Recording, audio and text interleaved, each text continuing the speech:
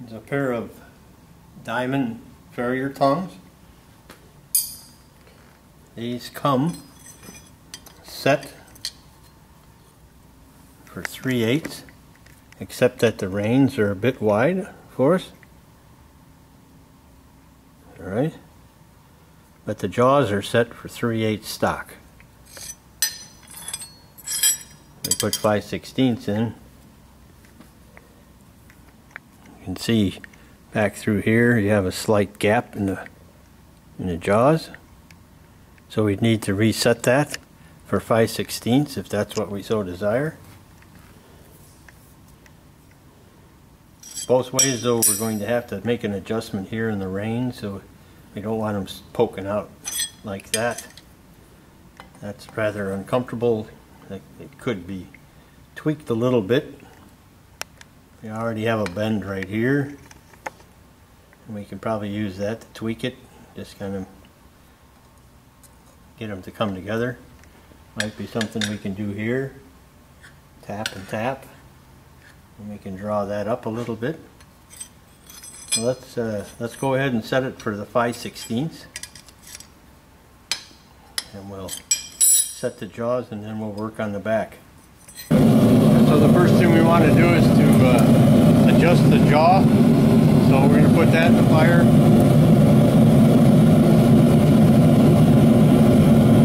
We're going to try to get a nice uniform heat on both jaws.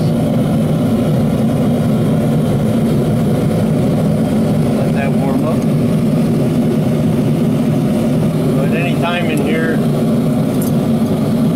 you feel that the tongs are getting warm, there's no reason you can't grab a hold of it, quench them off. Not enough heat down here to bother anything.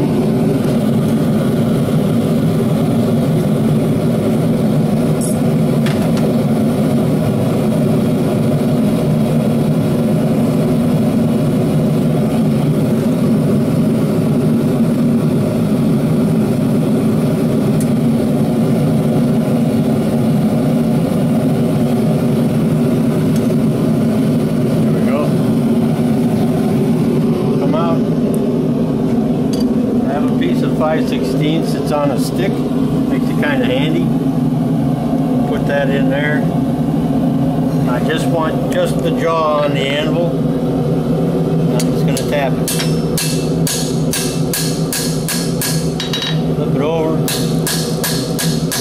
Tap a little bit on that side.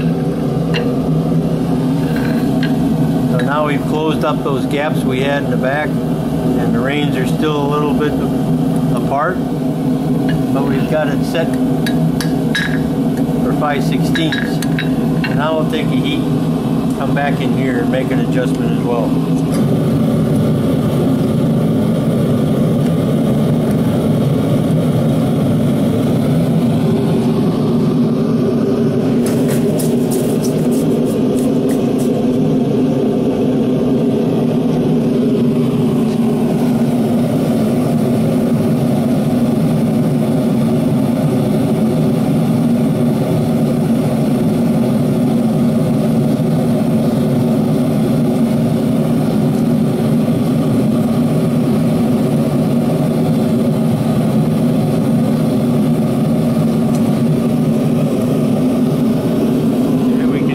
Couple of different ways. Try it this way once. Just put it there. Then a tap. Didn't put much in there. Let's do it again. Also getting a bend right there. Put it up there, straighten that back out. Look to the other side.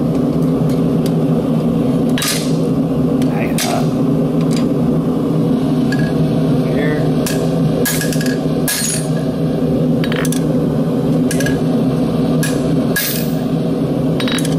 Got a little bend again.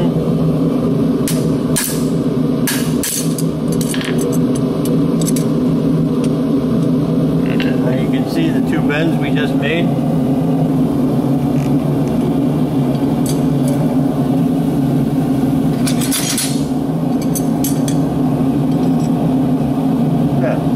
pretty comfortable back here.